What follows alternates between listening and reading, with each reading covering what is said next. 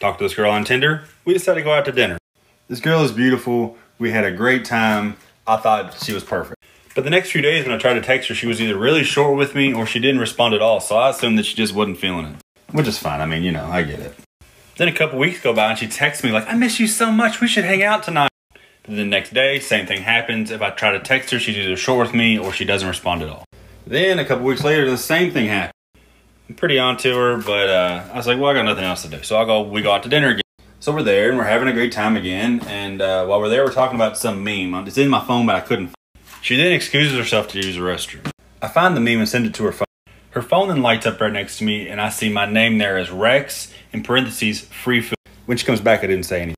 But when the waitress brought the checks, I said, we need to split these up. The girl looked at me like I was on fire. I said, I guess I'm not free food anymore, huh? This is the time that I got locked out of my car at Planned Parenthood. I went in to get some birth control and I got the goods, then realized I left my keys in the car and I locked my car, and I didn't want to call my parents because I'm at Planned Parenthood, so I called the top-rated locksmith on Google and they opened the car for me. One like and I'll walk like this down the graduation line.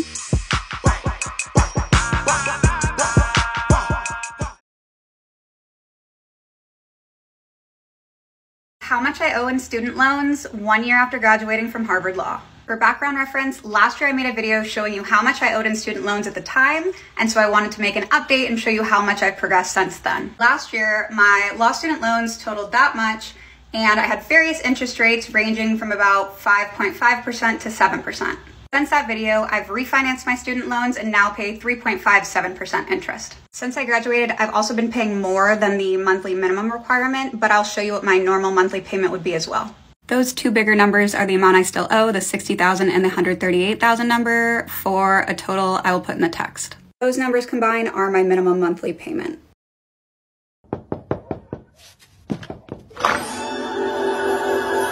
Hi, Dan. I just moved in next door. I'm a supermodel. I don't care who the IRS sends, I am not paying taxes. I'm about to make some boys on here really mad at me, but it really must be said. You don't get brownie points for not abusing women. Common decency is not a prerequisite for getting me to sleep with you. Good manners can only get you so far. And chivalry isn't dead. We can just see through your shiny plastic white knight armor. And then when you scream and cry about how women are shallow because they don't like you, you start giving off less of a nice guy vibe and more of a serial killer one. 'Cause let's face it, just because you're not a bad guy doesn't mean you're a good one. Then leave. Then leave.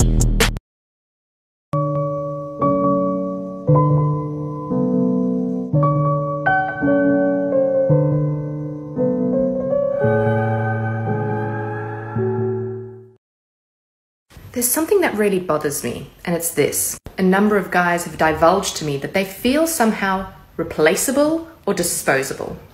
Why do we make them feel this way? Well, here are some pretty good reasons I've heard. For years, we have sent men to war. That's going to make them feel pretty disposable.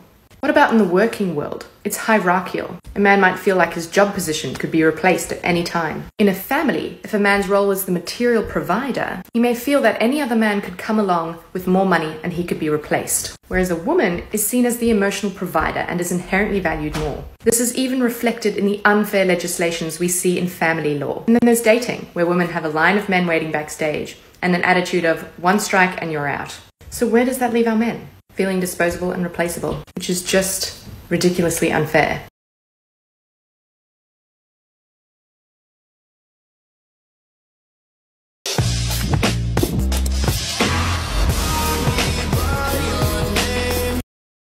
I decided to DM the top 10 contestants from season 16 of The Bachelorette. Here's how it went.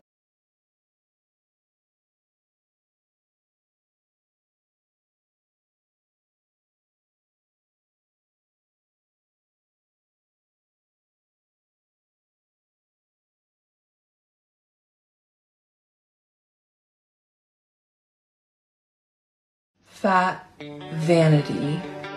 Fat vanity is some of the highest magic, and I'm gonna tell you why.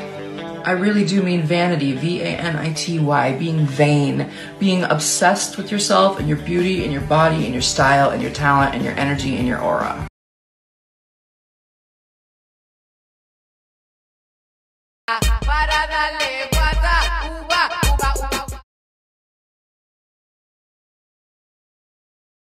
I'm a savage.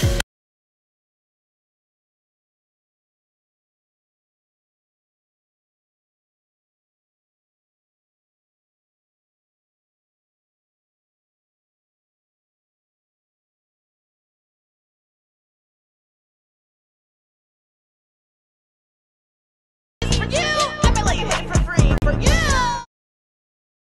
I'm gonna let you hit it for free. For you.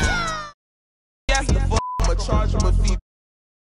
Good morning, men of TikTok. I have a question. Actually, I have a couple questions that I think most women are gonna agree on. All right, here they are. Where did all the good men go?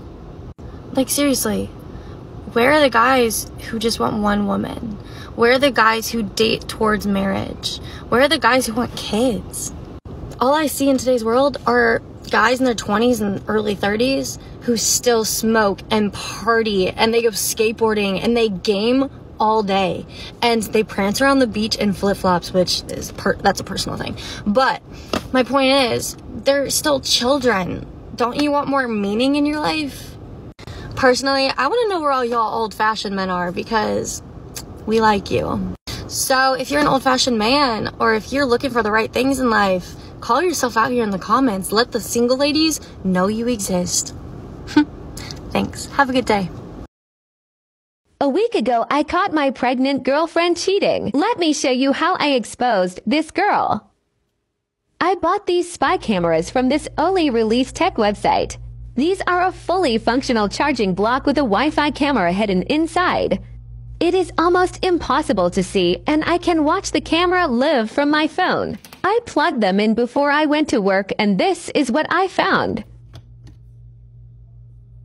I caught my pregnant girlfriend letting her ex-boyfriend into our house, and she accused me for being insecure about our relationship. Like, you're literally a cheater. Jenna, if you're seeing this, I am never giving you your stuff back. Don't ever come here again. And I'm sure this baby is not mine either. I'm not paying child support. So that's a great question, and I get it quite a bit. No, signing the birth certificate would not give the father parenting rights. That may be used by the child support office to show paternity to establish child support, but it would not give any custodial rights.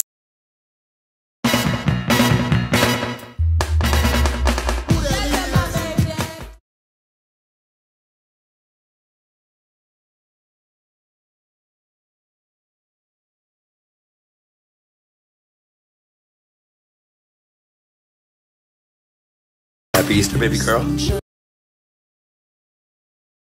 Come give me a hug.